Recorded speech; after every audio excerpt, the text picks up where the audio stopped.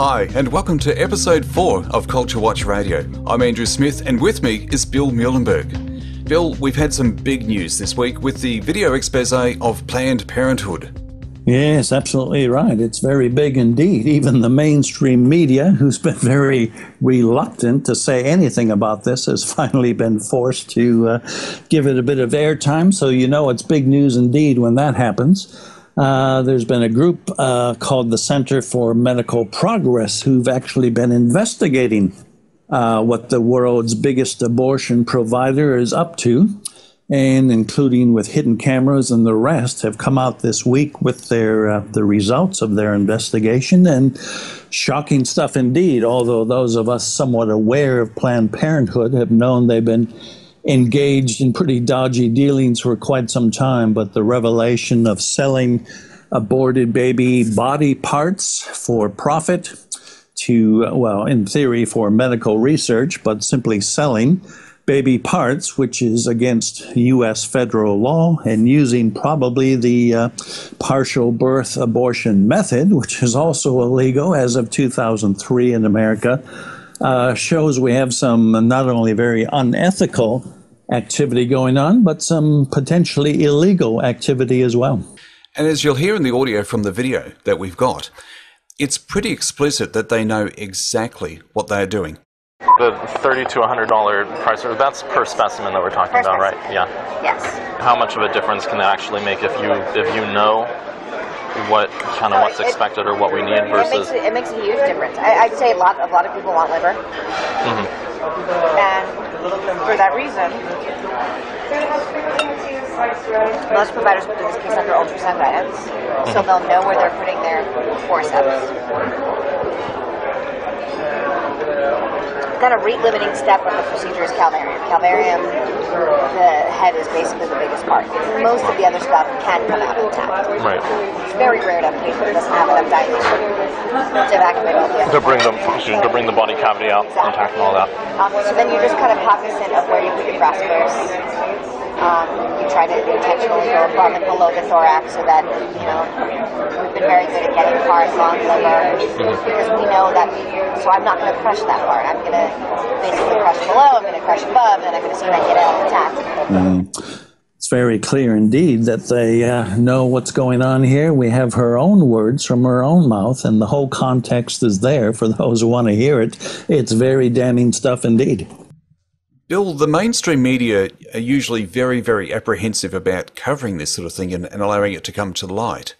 What's the reaction been like, particularly in the USA? Well, certainly you're right about them not wanting to cover this. Overwhelmingly, the secular left mainstream media is pro-abortion, so they don't like to deal with any of this stuff that makes their pet cause look bad.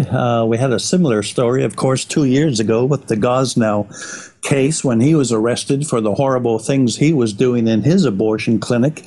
And reluctantly, but eventually, the mainstream media did have to get on board and run that story as well. So it's the same here. At first, it was only the alternative media running with this, but this is such a big and damning case indeed that some of the mainstream media outlets are now finally starting to run with this as well, although putting some of their own spin on it, taking the Planned Parenthood line that this is just a, attack from the Republican Party and so on. So there's a bit of spin going on here, but at least it's starting to get out there. And even better, Planned Parenthood have not been able to ignore it. They've been forced to respond. Yeah. Well, absolutely. They've already twice now come out with a public statement. First, a written statement in which they effectively admitted, they do some of this stuff. Money does exchange hands. And then just more recently, Cecile Richards, the head of Planned Parenthood, did a little 2-minute video trying to say, hey, we're a wonderful, compassionate organization. We really care about women. And, maybe the way Nucatella did the interview was a little bit, not the way we would have liked to have been done. Her tone was not as compassionate as we would have liked, but basically she doesn't, condemn her at all for the truth of what was discovered. So it's a bit like saying, well, the Nazis, their tone isn't always good at their press conferences, but, nothing wrong with what they actually do. So, Bill, what is the truth? I mean, what do Planned Parenthood actually do? Well, they claim they're there to help women and others, but of course they are, as mentioned, the world's largest abortion provider. They get hundreds of millions of tax dollars in the U.S. They have clinics all around the world, including in Australia. Well over 300,000 babies are aborted a year in America, thanks to Planned Parenthood. And it should be pointed out, 99 years ago when they were founded, of course, it was Margaret Sanger, the eugenicist and Nazi sympathizer, who founded Planned Parenthood. It was meant to weed out unwelcome races and keep down unproductive populations and push the good populations, what we call eugenics. So that's the infamous beginning of Planned Parenthood, and it hasn't gotten any better, maybe even worse. So effectively, the foundation of that organisation survives, and that really is who they are. Well, absolutely.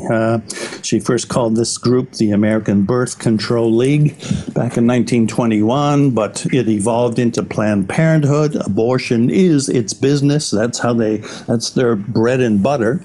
And again, taxpayers are funding it big time.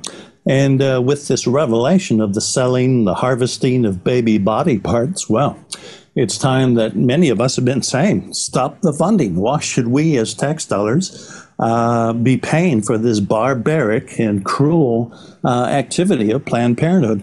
And it's not just the USA where they're putting a lot of taxpayer dollars into Planned Parenthood. Yeah, well, absolutely. As I say, it's an international group. Here in Australia, for example, just look up the Sexual Health and Family Planning Australia group. That's their arm here in Australia. So they're all over the world. So just as now we have a full 2 U.S. congressional investigations into this whole horrid episode and 5 American state investigations, well, maybe we could do the same in places like Australia. Let's find out what they're doing, what's happening with their activities and their funding, and are they involved in similar sorts of harvesting and selling of baby parts? Bill, who should we be getting onto regarding this? Well, certainly in all Western countries, the way to go is contact your local politician, whether a congressman in America or your MP, senator here in Australia, but just ask a few questions. Hey, who's getting money? What are they doing with the money? How is their activities? Is it fully transparent, available for anybody to find out? Or is there a lot of hush-hush, secretive stuff that's going on here? We ask questions of anybody who obviously gets government funding, and rightly so. So it would be time to start asking similar questions here. And of course, there's always information freely available at CultureWatch. Well, certainly I try to do my bit, as do other terrific groups. I wrote up the story of Planned Parenthood, so that can be found on my website. But yeah, the internet, I mean, nobody is without excuse today. We can't plead ignorance with the internet. We can learn quite a bit. So if the mainstream media is not going to give you the real yarn on all this, well, there's places that will. So we need to make use of it. So if you want more information on this, you can either Google CultureWatch or go to the website of the Centre for Medical Progress. They're the people who broke the story.